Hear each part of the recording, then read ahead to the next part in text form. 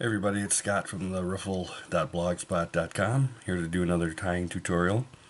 The fly tonight that I'm going to do is a pretty basic fly. It's actually just a woolly bugger variation. It's a color combination that I like to use in the fall. It's got browns and greens and it's kind of a mottled color. I call it the mushroom and Swiss bugger.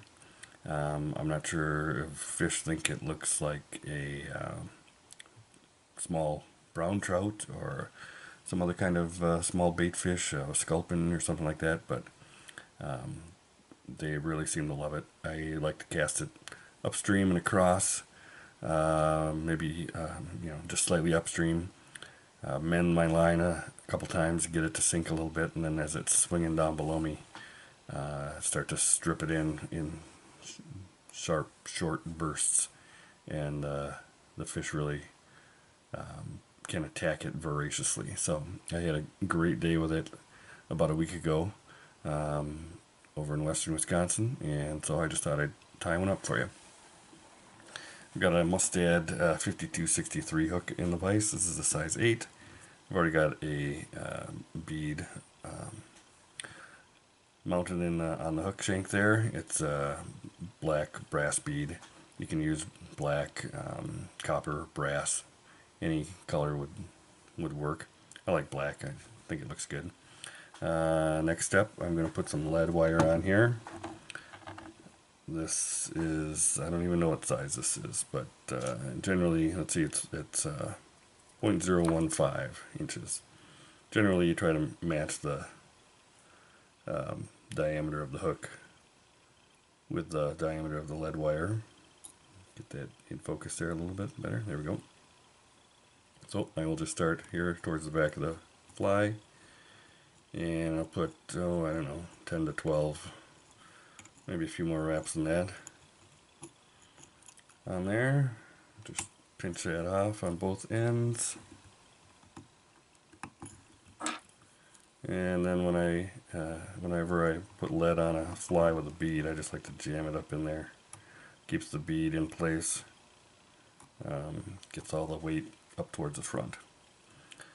I'll start my thread now, and this is just some dark brownish gray 8/0 unithread that I will start right behind the lead there, and I'll just cover up the back part of the hook with a nice thin layer of thread. I'll bring it back to right behind the lead. First thing I put on here as far as materials go is marabou tail. For my mushroom and Swiss bugger, I like to use this stuff from Spirit River called Model Boo. You can see that. I'm not sure what kind of a bird this comes from. It's a really cool color variations in here. We got some yellows, some oranges, some browns. It's really pretty cool stuff. So that's what I use for my mushroom and Swiss bugger. So I'll take a nice clump of this, trim it off the stem there, and try to get it all clumped together. And I want this to be about the length of the hook shank, maybe a little longer. So let's kind of eyeball that. That looks pretty good. Once I figure out the length, I will move that into position back there, and then hold on to it nice and tight with my left thumb and forefinger as I tie it in right behind the lead, and then I'll hold on to it as I work my way back. That ensures that it stays on the top of the hook shank as I tie it in. And then go in here, right behind that lead, and trim off the excess. Then I can just kind of cover that up. If I tie it in right behind the lead, it should ensure a fairly even underbody diameter here as I fill in the hook shank there. Next thing is to tie on some copper wire. This is just regular brassy sized copper wire. I'll just tie that in right on top and hold on to that as I tie it in all the way back to the tail, and just let that dangle off the back there for now. Now the body, it's just a chenille body, just like on every woolly bugger, but this is some brown and olive mottled chenille. And I will prepare this the way I do all my chenille when I'm tying woolly buggers. Just rip off some of the fibers on one end just to reveal just the thread there in the middle. Tie that in right in front of the tail. That keeps the bulk down underneath the body as well. And move my thread up to the front. Let's see, I just remembered I didn't get my hackle out yet. Let me try to find that. There we go. Okay, so next up is just to wrap this chenille forward to create a body. So my thread is right behind the bead. Just going to wrap this forward. Try to have it as evenly wrapped, just one wrap in front of the other. Make a nice even body and come all the way up to right behind the bead. Just throw my thread over that a few times here. And that's tied in. So we've got a nice mottled olive and brown chenille body there. And the tail is mottled, that mottle boo stuff. It looks pretty good so far. Okay, now the hackle on this mushroom and Swiss bugger is actually Cree. Cree is a mix of brown and grizzly. It's very revered for when you're tying dry flies. It's a good color for tying Adams and stuff. You only need to use one feather that way. So people like to use Cree for that. I like to tie my Adams with a brown and a grizzly. I think it looks a little better. So I bought this Cree cape, and I've only been using the bigger feathers for this fly, this woolly bugger. So I've got a nice sized Cree hackle here. We'll get it ready by snipping off the butt end, getting rid of all the fuzzy stuff.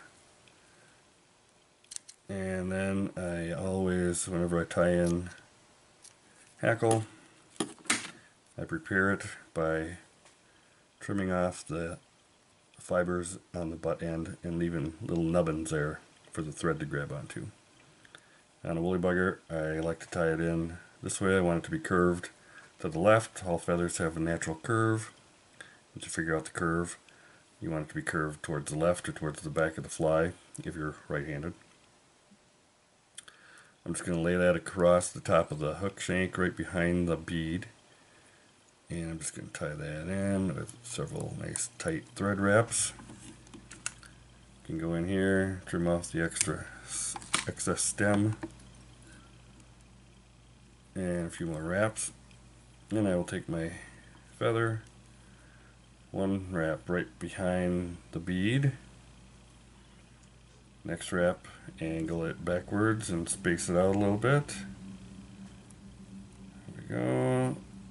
Make your way back towards the tail.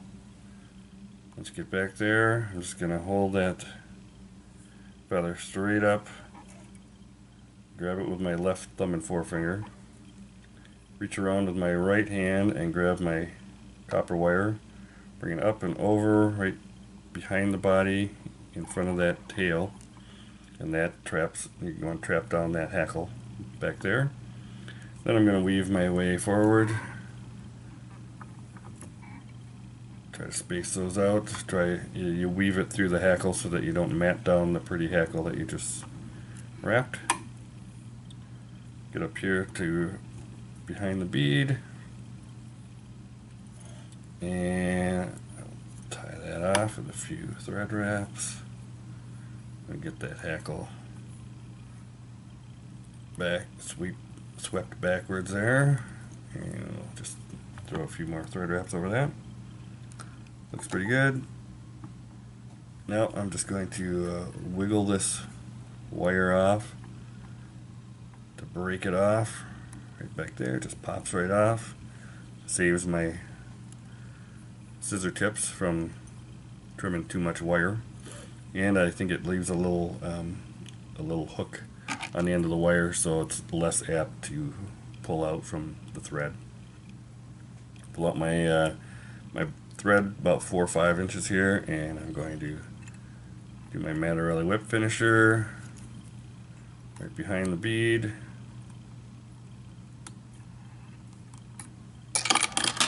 Finish that off, trim my thread.